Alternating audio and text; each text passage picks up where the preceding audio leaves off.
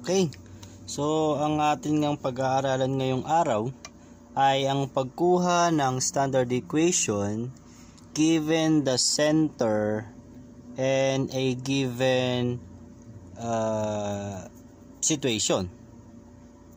Let's say for example, number 1, we are required to find the standard equation of the circle given that the center is located at 5, -6, and a situation saying that the circle is tangent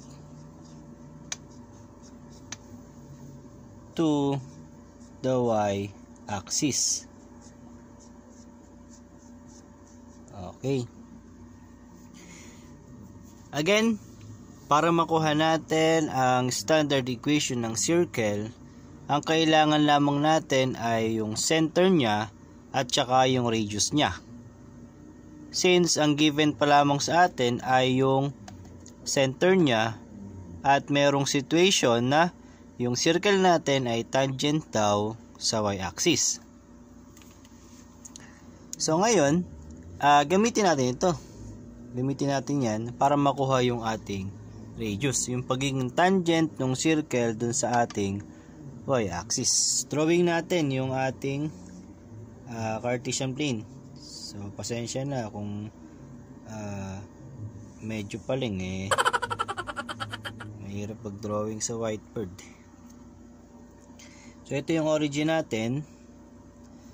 Ito yung x-axis, 1, 2, 3, 4, 5, 6.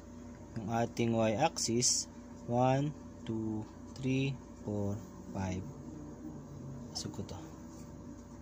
6. 1, 2, 3, 4, 5. 1, 2, 3. So ito ay 1, 2, 3, 4, 5, 6. -1, -2, -3, -4, -5, and -6.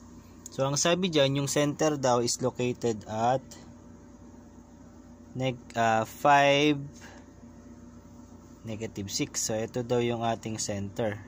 Yan yung center ng circle natin. Ngayon, ang sabi, yung circle daw natin ay tangent sa y-axis. So, ito yung y-axis natin. Nakadikit daw. So, dikit na dikit or touching daw yung ating circle doon sa ating y-axis. So, kung nakadikit daw dyan, yung ating circle, so, parang ganyan daw nakadikit dyan parang ganyan yung magiging circle natin ngayon. Yan, parang ganyan. So, isipin nyo na lang na, perfect curve yan. So, yung circle natin, parang ganyan yan. Iikot na ganun yan. Yan, hindi na natin kailangan buuin yan kasi una na sa lahat, hindi kasya doon sa ating whiteboard at hindi naman natin kailangan yung buo. So, kailangan lang natin yung radius. So, ngayon, ito yung center niya. Para makuha yung radius, tugunin mo lang straight line doon sa dulo ng circle. Ano ba yung dulo? Meron tayong dulo ng circle, dulo, dulo, at dulo. So, pwede natin makuha yung radius natin. Ayan. Yan yung radius niya. Ano ba yung pagitan mula dito sa center hanggang dun sa y-axis? So, dito natin makikita yon. Ayan. Yon. So, kitang-kita naman natin na mula dito, meron tayong 5 units. Ayan, mula dito. So, yung radius natin ay 5. Okay. So, ngayon, meron tayong center at radius. Makukuha na yung standard equation ng circle natin. So, yung radius natin 5.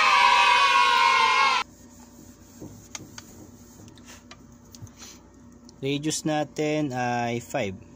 So ngayon, base dun sa ating illustration, mapapansin na kapag pala yung circle ay tangent sa y-axis, ito to. Kapag ka daw tangent sa y-axis, yung radius natin ay yung x coordinate. Ngayon. At kung x-axis naman, tangent daw siya sa x-axis naman, yung radius natin ay yung y-coordinate.